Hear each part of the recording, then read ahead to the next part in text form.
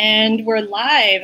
Good evening, everyone. My name is Rira, and on behalf of Vroman's Bookstore, I'd like to welcome you all to our presentation of Separated: Inside an American Tragedy with Jacob Soboroff and Ahilan Arulanantham. Before we begin, I do have some quick guidelines. If you would like to purchase a copy of tonight's featured book, you can click on the green purchase button directly below the viewer screen. We do have signed copies available while supplies last. So if you would like a signed copy, please make a note in the comments section when you are finishing your purchase on our website.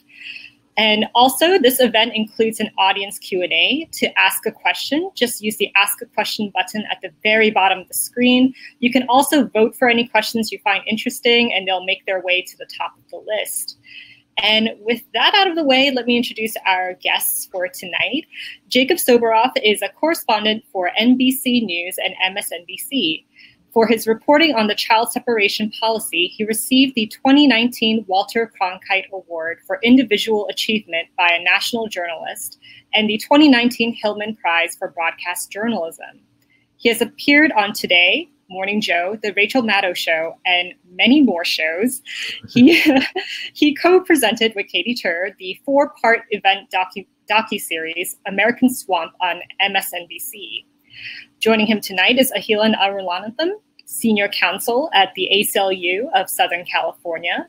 During his 16-year tenure at ACLU, he has successfully litigated several landmark cases, including Nadaraja versus Gonzalez, the first Ninth Circuit case establishing limits on the government's power to detain immigrants as national security threats. And I'm going to pass the screen over to our guests, and enjoy the talk, everyone. Well, thanks everyone for joining us. Super cool opportunity to talk to Jacob here, and very much grateful that you were able to make it. We almost did this last time and then had That's my bad. I gotta admit that right off the top. So sorry about that. Well, sort of your bad, sort of the bad of the really atrocious people doing really awful things to people in Georgia too, which maybe we'll get to at some point later on. But let's start. I mean, I'm sure some of the people here have read the book. I read it, found it fascinating and really important. But for many of the people who wouldn't, do you want to just give us a short summary of sort of the key essential points and the arguments you're making and stuff? Sure. And excuse me, I just want to say it's really cool to be here with you as well. It's not often. I'm just gonna take a sip of water. You saw me scarf my dinner before we started. And really well done. Thank you. Excuse me. It's not often that I get to have a conversation like this with someone who knows these issues, really literally inside and out. So, excuse me, it's a pleasure and an honor to do this with you tonight. So thank you.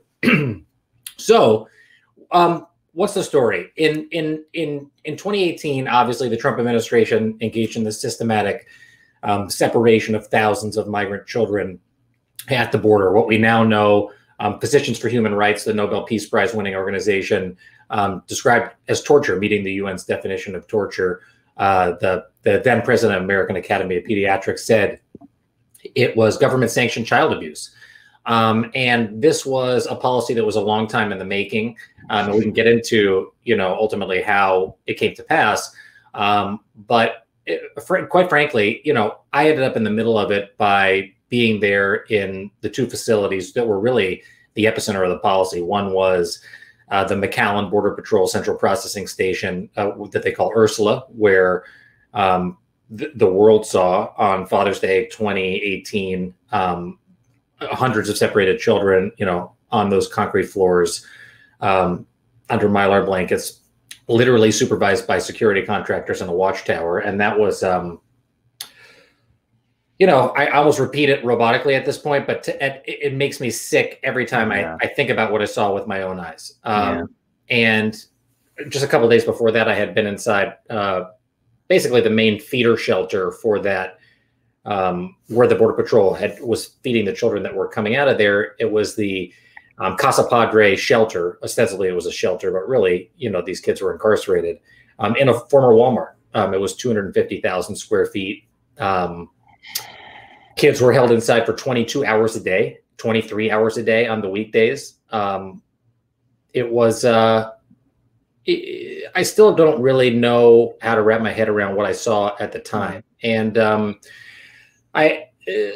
very long story short, I should have known. I should have seen this coming. And the reason I wanted to write the book is that, frankly, I didn't. I ended up in the middle of this as a correspondent for MSNBC and NBC News, and became associated with covering this policy because I was there and was invited to be there by the administration. But really, I kind of missed the whole lead up to it, really. And I thought that I was, I thought I knew what I was talking about. I was covering border issues. I was covering, is he right about the need to build a wall? Is MS-13 really flooding across the border? Are drugs coming through ports of entry, or are they going in between the walled areas?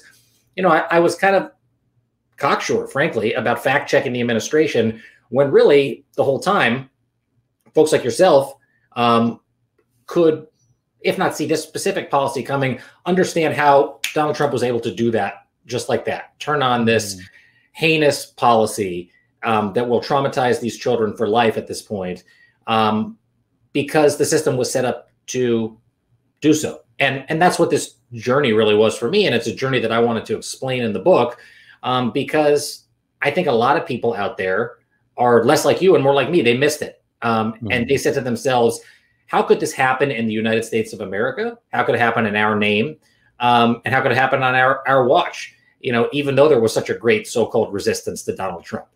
And so it was, more than anything, it was a reckoning for me. And I hope ultimately it becomes a reckoning for the people who were in the same boat that I was. And I think that there's unfortunately, a lot more people who kind of saw it through my eyes than saw it through yours. And I wish that wasn't the case, now, today, looking back. I think you sell yourself a little short in the sense that the book is incredibly important. And it's important because it tells the story of what you say, this egregious human rights violation, torture. And yeah, I think often the advocates, we always look forward. You look to the next thing because it's always like an avalanche of stuff. And we don't do enough of reckoning with what has just come. So I think, it's an incredible contribution just for that alone. Thank you. I should also say, I didn't myself see it immediately. I heard about it really soon, because my colleagues who are literally working on the border had seen it. I'm not actually one of the lawyers on the Mizell case, but not too long after, in the summer of 2018, we started seeing parents who had been separated from their children in Victorville. It's actually one of the things you talk about in the book. Right. And we actually represented IMDEF. So when Lindsay Toslowski managed to get in finally, that was because of our litigation to get them in. So my kind of interaction with this was talking to the fathers, actually, of children who had been separated. And of course, they had been separated from their children in Victorville, which I think didn't happen until June or July. Right. And of course, we had filed Mizell in February, before then. But anyway, we could talk about many things. Let me pick up on a couple of different things. Well, actually, you go ahead. Can I just ask you quickly, Ahilan, because, by the way, you probably spoke with the father that goes by Juan in the book. It's a pseudonym that he asked and his son to be called Jose because of their safety and the safety of their family. But I mean, yeah, you and I had never met before. We talked on the phone a couple of weeks ago before I had to reschedule this because of the news of the Irwin Detention Center. But to talk to you about it almost gave me the chills, because what I was learning about, you were on the other side of. And you, when I said intimidating earlier, as I was choking to death, to me, the reason it's so intimidating is that I'm learning about these things, and I'm trying to be transparent about learning about them. And these are things that you could probably recite in your sleep. And I wonder, what did I get wrong? I mean, you read the book, you saw the book.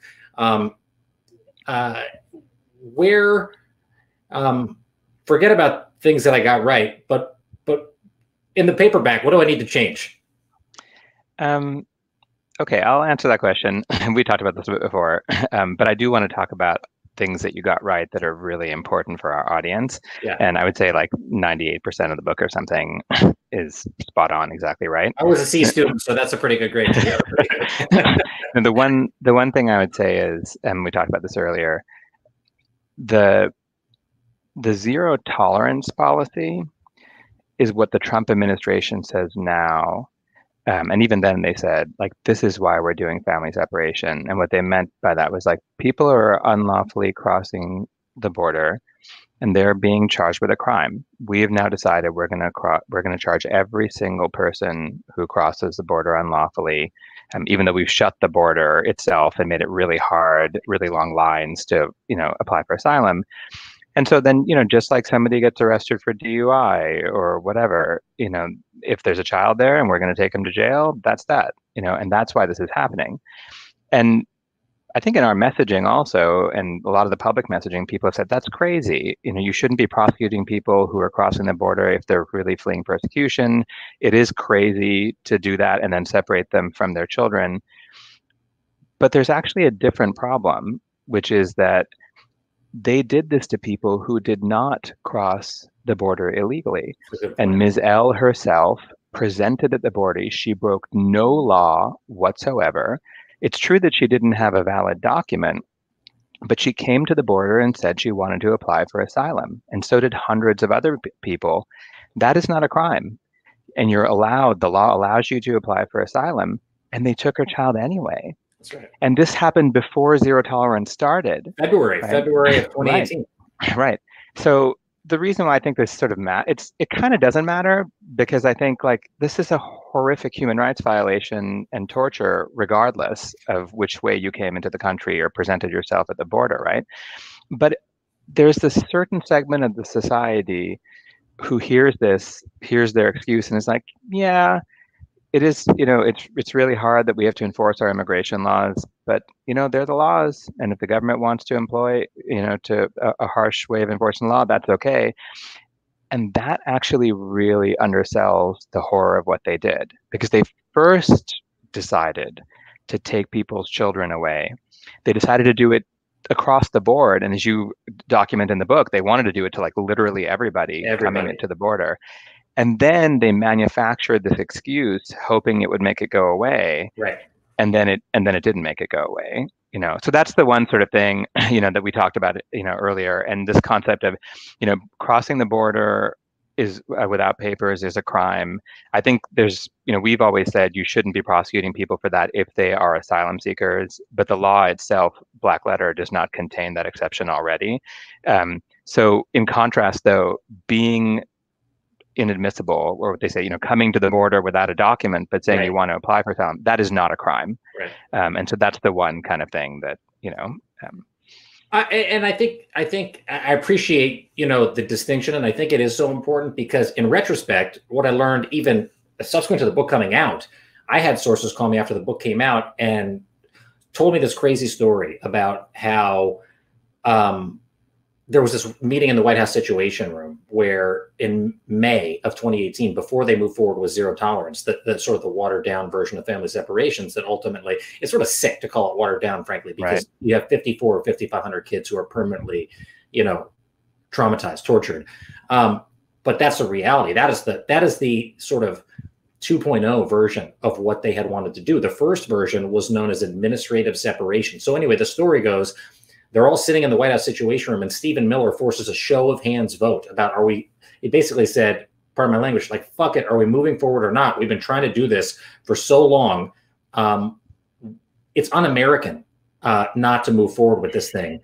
And for him, it was a battle between going with the DOJ version and separating everybody, not even involving the Department of Justice in this from the get-go, just like you said. So Miss L would have been basically the prototype case. Right. And in the Miss L, at least when Miss L was originally detained, they had said it was because there were no proof that was her daughter, if I'm not mistaken, who they later sent to Chicago.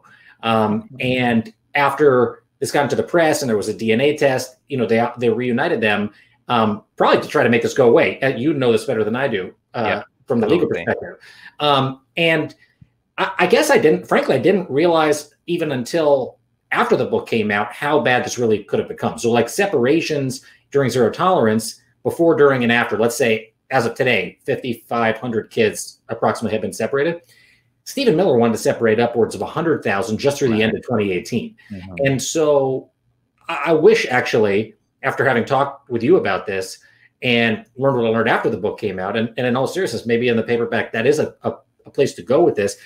it could have been so much worse. Again, one child is too many, but it could have been so much worse than I was ever able to conceptualize in doing the work, you know? Right. Yeah. And I think this raises sort of two other points which are important in the book. You do talk about, because I marked it, it's on page 308. Why did they do this? Is it just that they're horrific human beings? And I think they are. You paint that with a sort of startling clarity.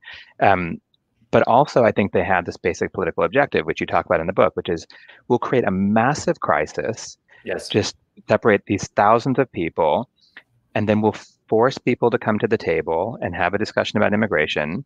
And then we'll end this in return for, and then they had this wish list of things, everything from end the Flores agreement, rewrite the TVPRA so that we can just kick children things out. They're doing today. Yeah, what they're doing exactly.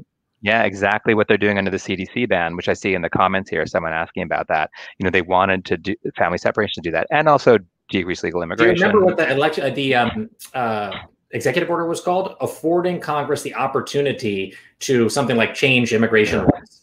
And instead of let's end this heinous policy that was the quote unquote Democrats' law, which was the cover for the policy, in the press. I guess the thing to me is they were always really, with me, transparent about what they wanted to do. They wanted to get around this trafficking law, TVPRA, to be able to immediately send kids back, expel Central American kids and other kids from non-contiguous countries back to their home countries. And they wanted to indefinitely detain families, just like the Obama administration wanted to do, by the way. I mean, I'm sure we'll get into all of that, but it's these have been underlying goals of the deterrence-based, punitive-based sort of immigration enforcement system for Democratic and Republican administrations. And it was only Trump that supersized it to this place where, and I mean, sorry to keep coming back to you to ask, but another example is ending temporary protected status for people from El Salvador or Haiti, other countries. And that's a case actually that you are litigating. And on the surface, it looks like you were dealt a recent blow, but can you just update us on, that's another one where it's these are the types of things that the administration did in this supersized way that you would have never seen before. So where are we with TPS? And then we'll come back to all this stuff. Yeah, I think that's also part of the idea, create a massive, untenable crisis. Exactly. Play political football with people's lives. And in the TPS case, TPS, for people who don't know, it's a statute that Congress passed in 1990 that said that people who are here already from countries that are having some kind of humanitarian crisis, could be civil war, could be environmental, any number of things, can stay here until the country is safe to accept back its nationals. And there's a process where people in the DHS are supposed to do these objective country conditions reports. And then if they conclude that the country is still unsafe, then you extend TPS. And there's people from 6 countries who've had it for, in some cases, as much as 20 years. And there's about 400,000 of them. And they've been here for all this time lawfully and working. So it also some of them creates for the majority of their lives, right? Yeah. Oh, yeah. Absolutely. Tons of them who came here at a young age or whatever, and now they have teenage kids in high school. And so this also creates a separate humanitarian problem. It's one thing, even if Haiti, were safe to go back to, or Sudan, which has an ongoing civil war, or El Salvador. I think it's a fair question. Really, we're going to send these people back when their kids are in junior high and stuff? Is that really what we're going to do? But there's also the objective issue. Somebody has to decide that these countries are safe to take these people back, or else, the TPS statute says that they get to keep it. And when the Trump administration came to power, they wanted to end TPS.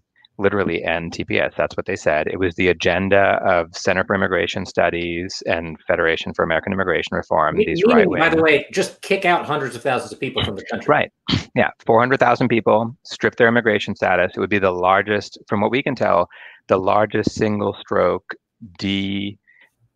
designation of people's lawful status in American history, from what we can tell. And then they did it. They had to cook the books to really rig the country conditions reports because there is a civil war in Sudan. There is all these, but they did it anyway. And so this happened at the end of 2018. And so the end of 2017 and the beginning of 2018. And so we sued over that, and we got an injunction stopping all the terminations. And then the government appealed, and yeah, just a couple weeks ago, a 2-1 Ninth Circuit decision reversed our win. And so now we're in the either we can try and seek review from all the Ninth Circuit, what they call en banc, or Supreme Court review of the decision that said this was lawful. So that's where that is. And I guess my question about it specifically is what happens. We're talking about 400,000 people. Is this the end at this point, or you said you have an en banc? Yeah, not the end. What happens? And what about if Biden wins? I mean, is that going to change things? Yeah. So under the agreement that we set up to implement the injunction, even if we lose now and lose any further appeal, the soonest TPS could terminate would be March 5th. For actually all the countries other than El Salvador, and for El Salvador, it's November 5th, 2021. So Biden reverse it. Exactly. And he said when the decision came down, his camp immediately made a statement, we would re-review all of these. So this is yet another thing that is riding on the election. I want to say something else about this, because this is something I love about the book. You say early on, you're investigating the story about these call centers in Mexico and these American kids who have, or people who've lived their whole lives here and ended up there. And TPS is exactly like this, right? Like our lead plaintiff in the TPS case is a 16-year-old, I believe, American teenage girl from the Bay Area who's like a soccer player. She's as American as she's American. She's born in the United States. And she would literally either have to be separated from her parents or go back to El Salvador. And it kind of, you talk about this with these call centers, and you're visiting these completely American sounding people who are working in these places. And this is what you said, goes to sort of family separation from before. Can you say a little bit about that? Yeah, I'm glad that you brought that up. I haven't actually talked about this in sort of any of these book events, but for me, that was the idea for me of what family separation was. I had seen it a couple times as a reporter. And this was during the end of the Obama administration. I had seen, obviously, by the way, President Obama, we should say, deported more people than anyone in history, which is why he got this nickname, Deporter-in-Chief, from the immigration activist community. And this bizarre industry has popped up in places like Tijuana, which is call centers for either deported Mexican nationals who, or nationals of any country, I guess, that are kicked into Mexico, who have lived in America their whole lives and colloquially speak perfect colloquial English, because why wouldn't they? They grew up here, or family members of people who decide to pick up and leave and go back, and there are full schools of children who have followed their deported parents back as well. And those are two places that I've been seen and reported on to sort of understand the reality of what deportation, what does it really mean? What does it do? And for me, that was what I thought family separation was. You either have to make the choice to stay here without your parent who gets deported for one reason or another, or family member, or go and find this new life in a place you never have known ever before, and find these odd jobs like working in a call center for an American auto parts company in Tijuana because the labor's cheap. These are ostensibly either literally or ostensibly Americans. And that's the type of separation that I thought, right? So I never, in my mind, I never ever would have thought, and by the way, there are many reporters who did. Julia Ainsley, who's now my colleague, but was at Reuters. Caitlin Dickerson from the New York Times. Oh, I think we lost your signal, Ahilan, but I'll keep going. Lomi, I think we just lost your video. Yeah, we lost your video. Okay. Lomi Creel from the Houston Chronicle. Maybe I just don't see you. Does anybody else see you? Let's see. Looks like someone sees me.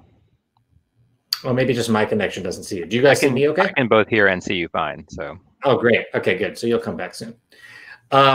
So there were journalists who did see this stuff before I did, and I didn't. And so that was, I guess, long story short, that was my understanding of what family separation was. And I never would have anticipated that it would become what Donald Trump decided to do. And by the way, either did officials in the Obama administration who considered it and rejected it out of hand. Right. Yeah, and I think this is one of the tricky things for us when we talk about this, because I mean, I definitely believe there's a difference between, saying, oh, excuse me for a minute, mommy has to go to the bathroom, and then, you never see your mom for months. And I remember in the summer of 2018, I know you have young kids, I have a young kid. It was tough to talk to these people. I mean, it's just so horrific, I mean, that's not the same as what Krista Ramos faces in the TPS case. It's different, but it's kind of a gradient thing, right? Like I remember the worksite raids from the Bush administration, just not too long after I first came to the ACLU in SoCal. Then they arrest you at a worksite. You could be deported the next day or that night. Nobody comes to pick up the kids from school. Like that. It's not quite the same as what happened to Ms. L, but it's also not the same as Rama. I mean, and it just shows you have this continuum of real cruelty built into our system that I think it's been useful in a way to talk about family separation, to say like, hey, this is separation too. It's not the same, but it's also really awful.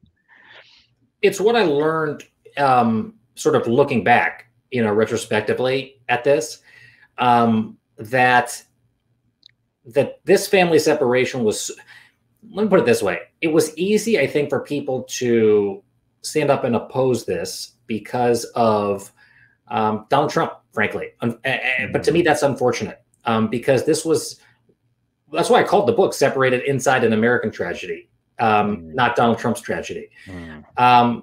Because we weren't, this didn't happen just because of Donald Trump. This happened because of Bill Clinton, Prevention Through Deterrence in 1994. This happened because of George Bush creating DHS and exploding the size of the Border Patrol. It happened because of Obama deporting more people than ever before. And it happened because of Obama and Biden building the facilities with the cages that the kids I saw locked up in. Again, what Trump did was uniquely reprehensible, uniquely a violation of, according to the ruling of Judge Soboroff, shocked the conscience, right? When he said that they have to be reunited. What he did to the children was definitely unprecedented. But again, where I have learned the feelings that the separated families went through, which was its own unique set of experiences, was not completely foreign to people who had been caught up in the American immigration system in some other place at some other time before. Right. So I wanted to talk about a couple of things before we start taking questions. Sure. One of the things that you sort of prefigure in the very beginning of the book is maybe some of the reason these people are talking to you is that it turned out that the whole world thought this was one of the most atrocious things anybody had ever seen. And a lot of people were involved in it because you can't separate 5,000 children without having a lot of people in the government doing different things. And so, all kinds of people are now talking to you about their role in it with obviously some agenda, inevitably. And I think it raised a question about a really important question for academics, for people in media, people in government, people all over, about what we do with these people. And I actually think this is really important regardless of whether Trump wins the election. I mean, people like Kirsten Nielsen, who actually, I didn't know her, but she was my classmate at Georgetown, as it turns out. Wow. They're now out of government. I mean, a ton of the people who in your book are out of government now, even though they're involved in it. And so, they could be hired in to do any number of things. Ivanka Trump, you clearly talked to somebody close to her or whoever, I'm not No don't comment. get to ask you exactly. Yeah, exactly. There's White, there's McNulty, all these people saying like, oh, well, I was so worried about this that I wanted to fix the database problem. Or, I expressed real concerns about this, but it turns out like with White, he'll resign over the abortion policy in ORR, which we sued over, but didn't apparently resign over this. So I guess I'm curious about you, like, how do you deal with this as a journalist, right? Like, you have these people talking to you.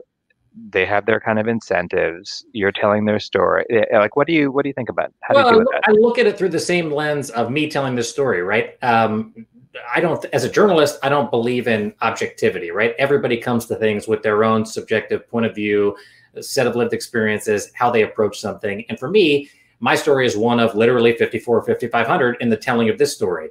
those people come to these conversations with their own set of experiences that are obvious and transparent. So the idea they'd be coming with their own, and I'm not going to say who I talked to, but their own unfiltered, honest version of the truth, I don't believe from day one. And do I think there were a lot of, as they say in my business, CYA, cover your ass interviews that people wanted to do for the book? There's no doubt about it. I mean, but I don't think, to me, that wasn't a surprise. The reason I wrote that little piece in the book about how, undoubtedly people came to me with their own agendas and their own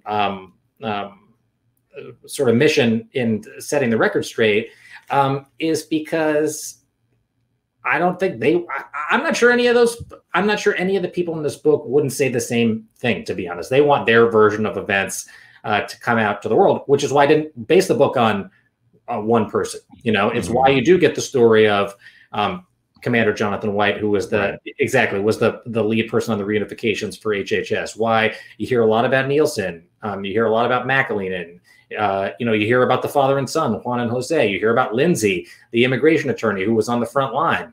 And that's the other thing. It's like, only in doing that and sort of synthesizing. That's why I wrote the book chronologically, by the way, also. I had my own experiences over the course of specifically that 1 week in June, but then beyond as I continue to track this stuff. I'm embarrassed to say I didn't know what PACER was before I started working on this. And that's the sort of federal courts online system for people that don't know, looking up documents and stuff.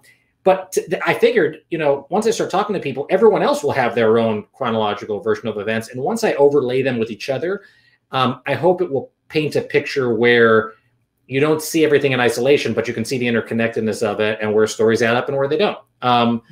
And so in that regard, I kind of had fun because it was hearing a lot of fun is the wrong word, but it was interesting to me as a journalist and exciting to put these different versions of the same story together because it became very apparent to me where people weren't telling the truth. Mm-hmm.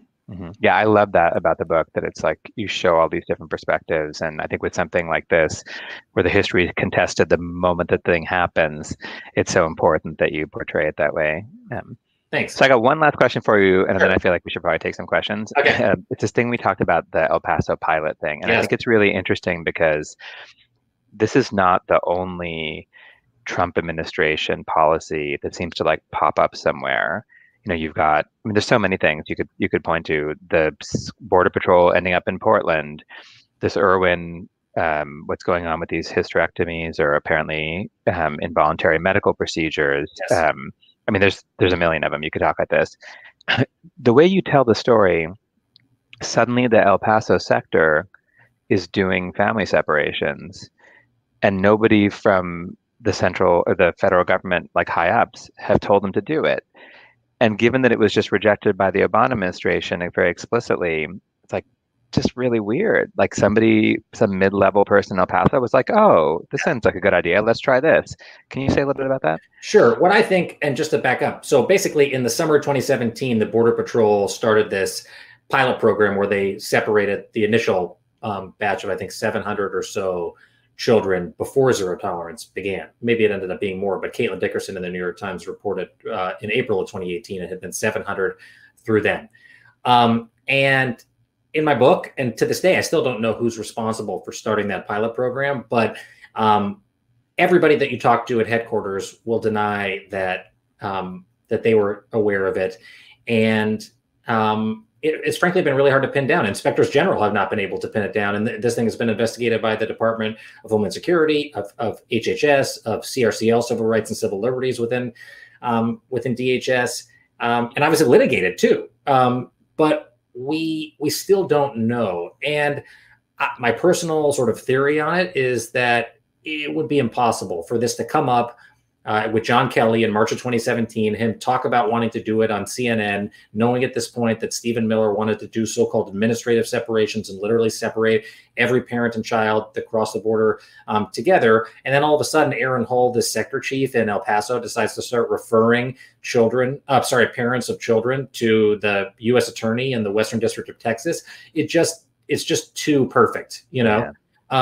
So I do think that that is one of the big sort of mysteries that it's sort of sitting out there as like, this seems so obvious that somebody had to be involved, but we truly, as a journalist, I can't say for sure, and it'd be irresponsible for me to say, but there are certainly, it strikes me as very, very strange that we don't know more. And there are documents. There was an after-action report from the Border Patrol that cited an Inspector General report that still hasn't come out. Mm-hmm. I frankly haven't been able to get my hands on it, and nobody else has because they haven't published it. So I think one day we'll know the answer to that, and I actually think it'll shed a lot more light on how ultimately we got to the zero tolerance policy that we all came to know. Right.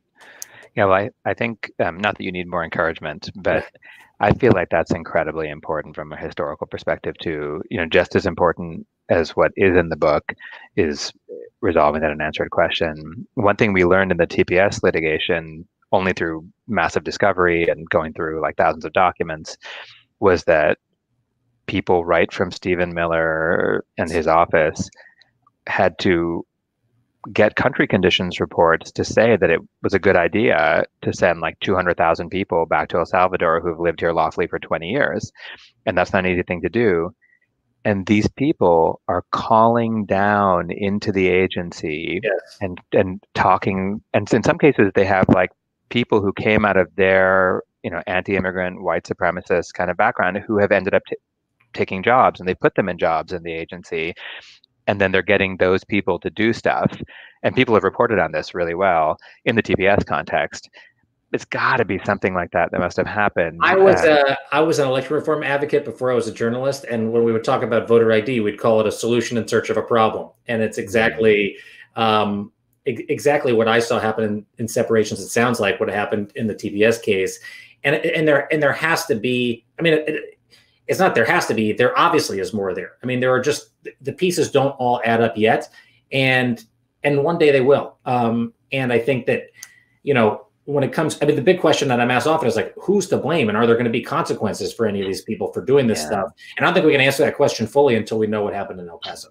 Right. And I think just as there was all this calls from the human rights, and this is to answer Roger's question, which is here on the side. Yeah. There were all these calls for accountability on torture after rendition and Guantanamo and all those things. It's unfortunate it didn't end up being what it should have been.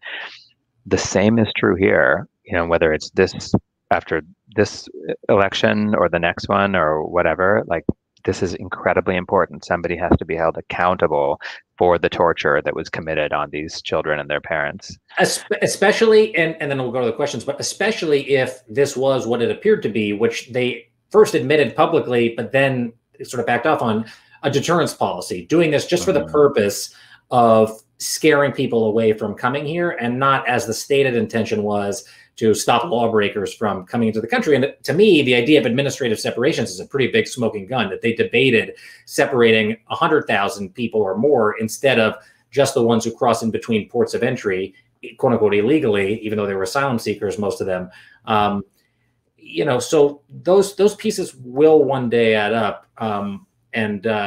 And I've become obsessed with it at this point. And just like I would check Pacer every day to find out how many people Legal Alert was reporting were separated or reunited. It's like, these are the kinds of things I keep going back to. And I think one day we'll have an answer.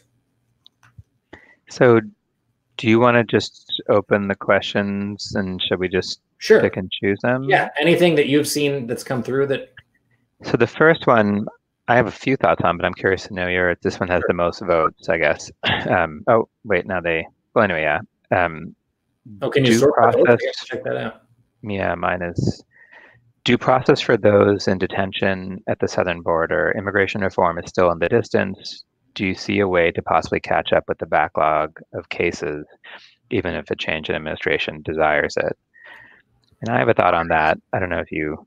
So due process for those in detention at the southern border. This fly knows that my dinner's in my room. Due process for those in detention at the southern border. Immigration reform is still in the distance. You see any way of catching up with the backlog? I think you could probably answer that question better than I can. The backlog is incredibly enormous at this point. I think the main thing which people who want to do something good in the immigration space see is, that backlog is filled with millions, or I guess thousands, hundreds of thousands of cases of people who have lived here for years long, right? Who have no criminal history, who in many cases lived here lawfully, even if they have a criminal history, the convictions might be very old.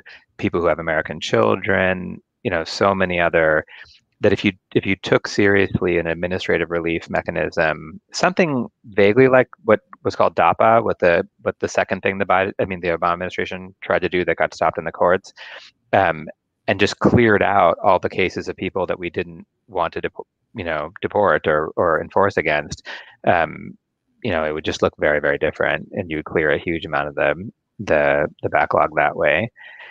So that's sort of my thought about it. And I know that's something that at least some people in the Biden team, if they were so lucky as to be able to decide some of this, have thought about. Can I ask you about that, about Biden in particular? I mean, there have been, I think, from sort of your world, I have heard rumblings that people are very nervous about what the Biden administration is going to mean for immigrants, both undocumented and those who are going to be coming to the country. And for instance, they haven't said what they're going to do about TVPRA or Forest Settlement Agreement, both of the things that they fought, that the Trump administration fought, and that led to family separations because they wanted to overturn those things.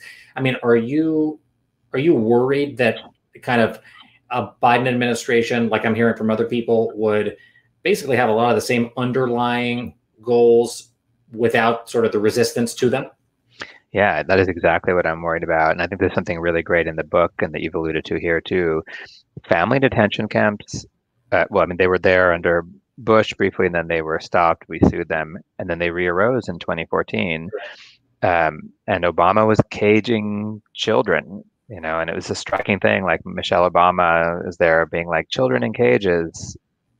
But her husband did that. She said it I cringed when I heard her say it at the Democratic convention, talking about the cages. The literal cages that I saw with my own eyes were built by her husband. And it's really uncomfortable to talk about, because people who are vehemently opposed to what they saw through reporting that I did, and other people who, again, were on the story before I was, they don't like to hear that.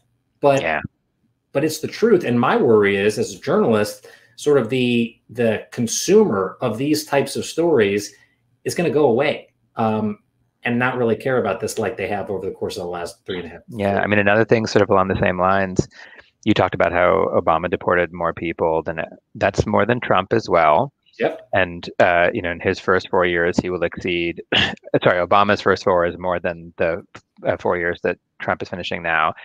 The main reason for that is it's not that Trump didn't want to. No, these detainers, right? Yeah, exactly. The sanctuary legislation that we had fought for years to try and get passed in California and elsewhere, and could not get it done. We got like micro steps. But then, like 2016, boom, just like that, a bunch of blue states, sanctuary legislation, and deportations drop. And I have a real worry about that. Like, I hope everybody who's really upset about family separation and kids in cages and all that in there is just as upset, later. One thing I've also heard I've not heard anything about the potential Biden administration say, is about the MPP policy, the policy which has said you can apply for asylum, but you have to do it while you're waiting in a refugee camp in Mexico. And now there's tens of thousands of people living in these internal displaced people camps, like, in theory, supposed to be preparing for their immigration. Right? Yeah, exactly. Sorry? I was just going to say, asylum as we knew it no longer exists. Yeah. Hey, well, go ahead. Sorry. No, I was just going to say, like, they haven't said whether they will end that. They said, for example, they'll review all the TPS decisions, which is great. Clearly, they have in mind that they would want to try and bring DACA back in its full force. But will they get rid of the MPP program? Will they end family detention? Unclear. And you mentioned, I'm just opening this door so these flies can go away. Go outside, flies. Go back to your family, as I tell my son. I should have thought about that earlier. So, with the jails, that's another example of kind of this myopic look at what immigration policy is. Like, it's Donald Trump's immigration policy. The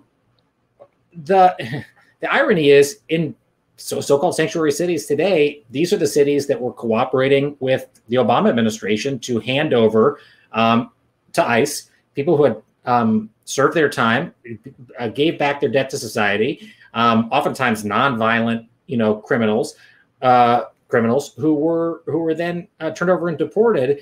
And only during the Trump administration did sort of these cities, LA County is the best example. They've just kicked ICE out of the jail. I was just in LA County jail with the sheriff. They just kicked ICE out of the jail entirely. They used to have an office. ICE had an office inside the jail where they would just literally, it was like, they were picking people out of a lineup, basically, as they walked literally, I mean, we did a lot of work on this. They would literally choose the people to interview based on objective neutral criteria.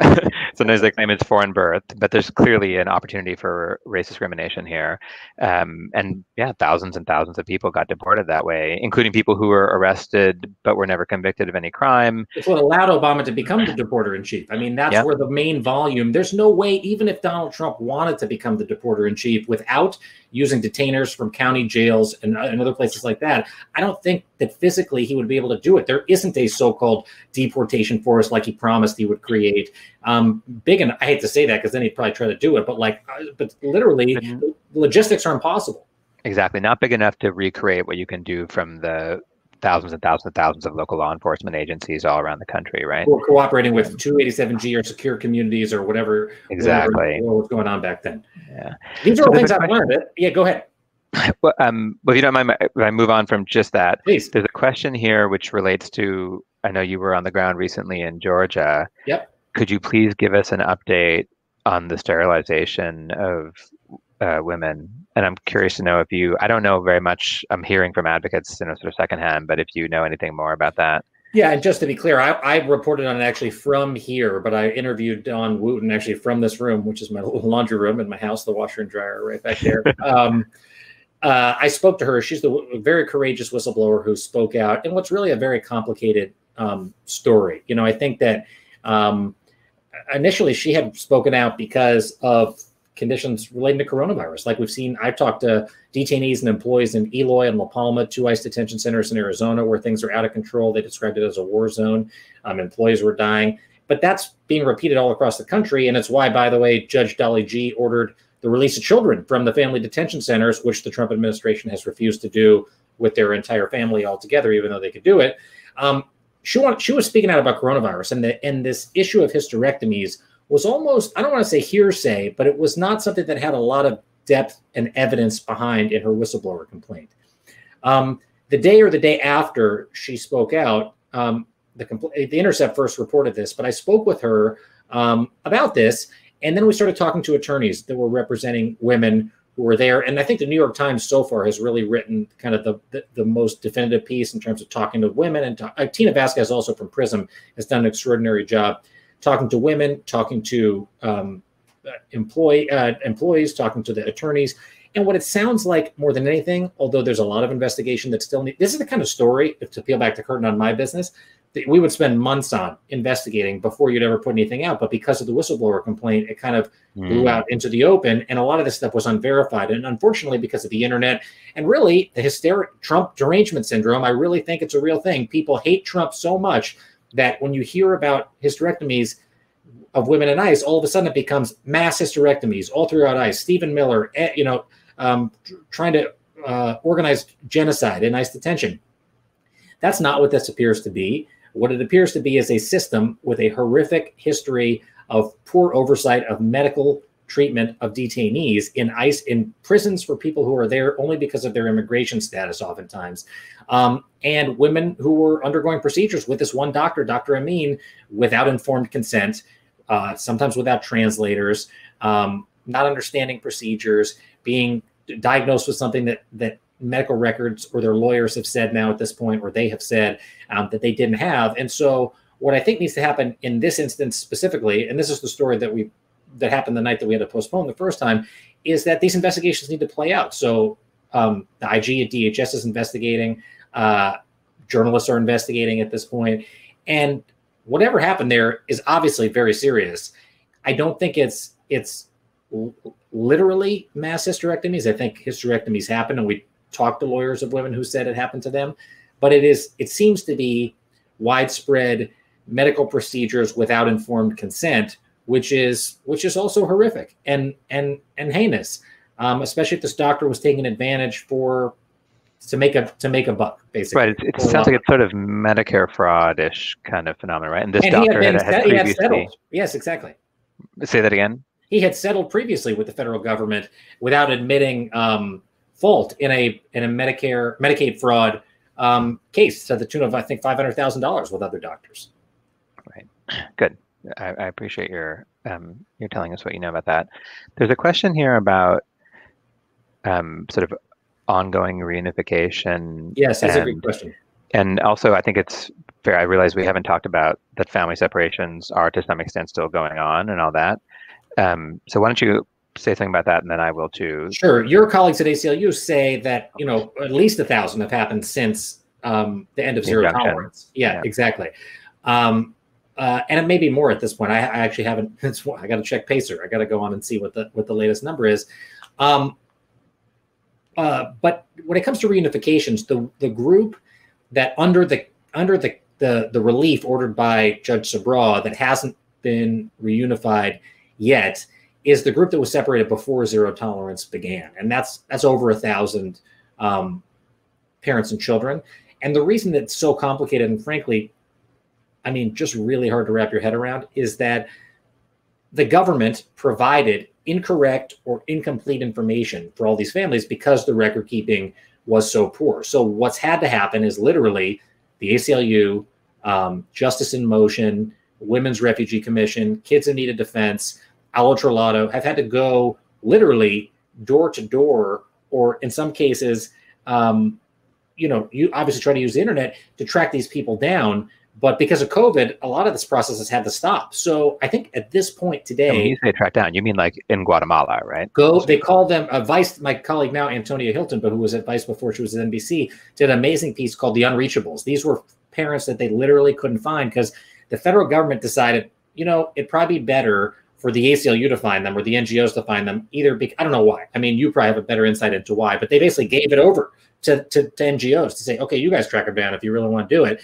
And there's still over 1,000 where they don't have reliable information and they can't find them. So it's not that they necessarily have been reunited. It's possible, but it's more they don't know who they are. They don't know where they are. They don't know, indeed, if they actually were separated. And if they were separated, they're not sure if they've been reunited yet because of how hard it is. I got a flyer the other day from the Women's Refugee Commission saying, can you please share this on the internet? Because literally at this point, that's how we have to do this during COVID. We cannot go to El Salvador and Honduras and Guatemala at this point to look for people because it's too dangerous. Right. And the other phenomena, which also I think has slowed since they essentially shut down the entire asylum system, using COVID as an excuse to do it, but was really important, I think, before that, and I think is generally important, is that Judge Soboroff's order in Mizell, the injunction that we won, yes, what we argued was family separation should only occur where it would be okay to do it if this person was in the US. Like the parent's a danger to the child. If you can show abuse, or obviously if you can actually show that this parent is not the parent of the child and it's a smuggling situation. But he didn't do that. Instead, he said essentially like there's a criminal history carve out, or like a safety carve out, so that if the government in good faith believes, based on this history, and like good faith after they've done this thing, it's just like, then it's okay not just to put the parent with the child in family detention, because we never argued against family detention in the family separation case, right? But actually to separate them and put the parent in adults-only immigration jail while they can go through their asylum process. Right, and the child goes as a now unaccompanied child into ORR. And although the number of separations has dramatically dropped, there's still, I mean, I was talking to Bartis Vakili, who's one of the lawyers who litigated it just a little bit before this, and he had said that there were like around a couple hundred of that original 5,000 who the government argued under this exception didn't have to reunify. And these include people with like DUI or really old conviction, or a person alleged to be a gang member or something. There was a really disturbing name for them. It was the, it wasn't inadmissibles. It was, it'll come to me, but they basically had a term that they had coined for the group of people who they wouldn't, ineligible. They were ineligible for reunification.